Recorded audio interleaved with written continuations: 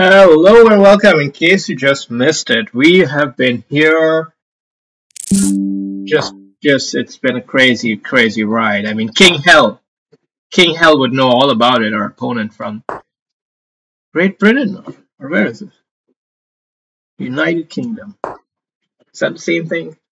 I don't know. It's kind of like an uneducated villager's question, isn't it? But it's honest. All right. So we're playing the Nimzowitsch Defense Kennedy Variation. Kennedy Variation. I guess that's with the D4, yeah. I have to say I haven't seen this line that often, but I'm just playing the normal moves. I feel like bishop here works well in this kind of setup. Just somehow my memory of many games I've analyzed in the past telling me something like that. Because at night, this bishop is quite powerful otherwise, you know. And this pawn structure, if he goes for it, is really not that bad. It's pretty neat.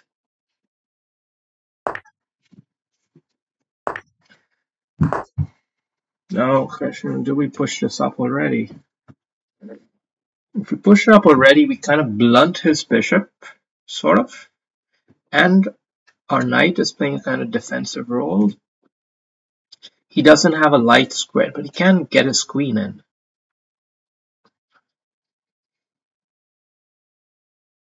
Yeah. Queen in, then we got queen here. It's pretty nice. This is on the cards. We want to keep this bishop on the table, don't we? Yeah. Keep this bishop on the table. Let's see if he wants to come up here. We're delaying the knight move because we don't want his knight to come in there. But maybe I shouldn't mind it so much. Anyway, it's not like he can play f4. f4 is the main pawn break that white would want to make in a pawn setup like this. I mean, what other pawn break plan could he have? There is none. And that's why this bishop is so critical. Because it prevents, it doesn't really prevent, he can always play king h1. Maybe that's what he should do, to be honest. But, okay, so what if we go here and then we castle, no, he's going to fork. So what if we go here and then we go up, then he comes in, it can get a little nasty, a little frumpled. So let's play the prophylactic, because we really don't want that move to be played.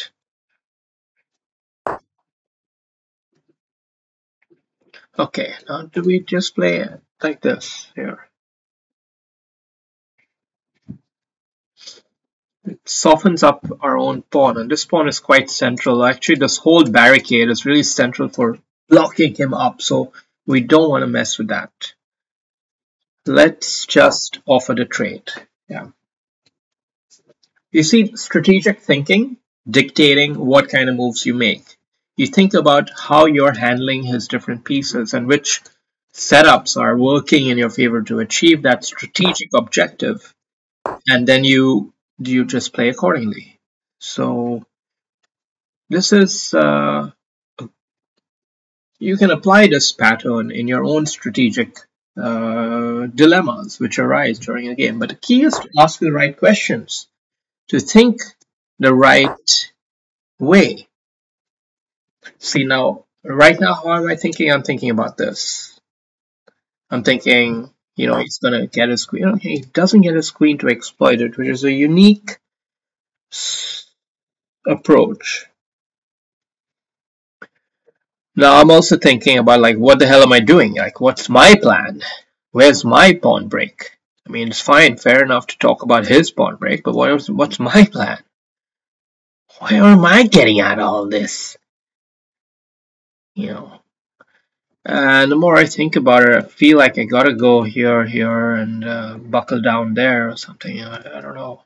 He's definitely going for the pawn chain, the root chakra, as they say. And we can't even allow take back here because he comes in with check. So let's go out of the way anyway, because we really don't want to be in this fucking mess. You gotta make a decision, old boy. You gotta decide if you want to take it or not.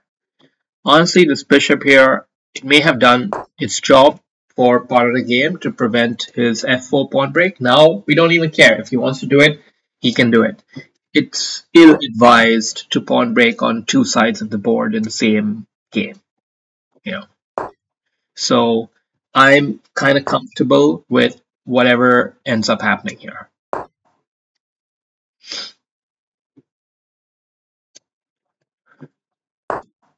I've got to just be very precise.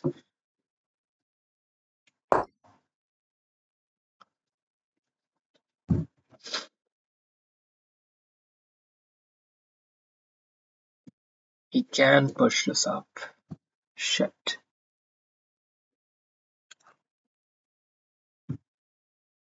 That will make the whole game crumble for me.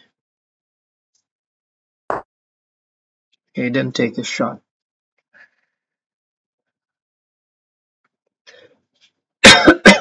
He's played a pretty decent move anyway. Okay, I'm going to try this approach, taking it with... Okay. Okay. We need tempo. We need tempo. We can't just muck around. We need tempo.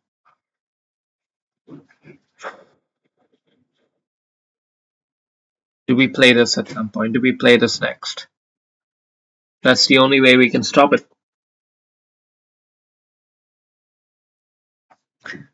Yep. Because we can't give him breathing room. We need to play a move instantly. This is coming fast. He didn't take a shot, and we need to punish that. Only got 1 minute left. King Hell, you go to hell, man. Alright.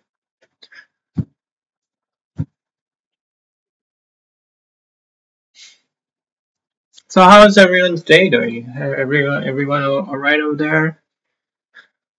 Now I'm doing my Bakwas manager talk.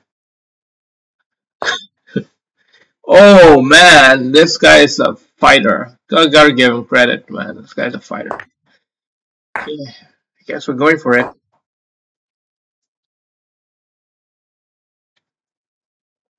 He's coming in here. Okay, well that we didn't mind so much. If he goes for the double check, then we can consider sacking the rook. Yeah. Let's sack the rook. Let's get our... Oh, he came with that move. Okay. Okay. Now we don't have to worry so much about this pawn. So there's no pressure to play. And there is a lot of pressure on my king. So I need to really push for a queen trade. Yeah. No choice in that. Yeah. Otherwise, you know, he's coming in here, he's going down there, it's going to get a lot of pressure on me. This way we're instigating a queen trade, or more or less forcing it, because we can't allow this, right? But he's so hung up on his plan, he's not willing to let go. Not willing to let go. He should be thinking other things, like maybe this or this or just capture or whatever, you know. But play fast, man! 30 seconds left! Okay, he really wants to be a hero. He wants to be a hero. Everybody wants to be a hero these days. Nobody wants to play the crying game. Everyone wants to be a hero. Okay, man. Maybe you'll mate me someday, but it ain't gonna be this day, right? You can see that, right? I'm even gonna let you take it with a check. Doesn't matter, does it? My king is safe. You are now actually gonna get under attack, and I'm gonna be vicious as hell, bro. I'm gonna be vicious as hell! You hear me, son? You hear me? I'm vicious, man. You don't mess with me, bro. Don't mess with me. I'm gonna get ya. All right. All right. Enough of that. Enough of that. You know there was a finish coming. Somewhere it was hopefully coming. Maybe not, but it was entertaining.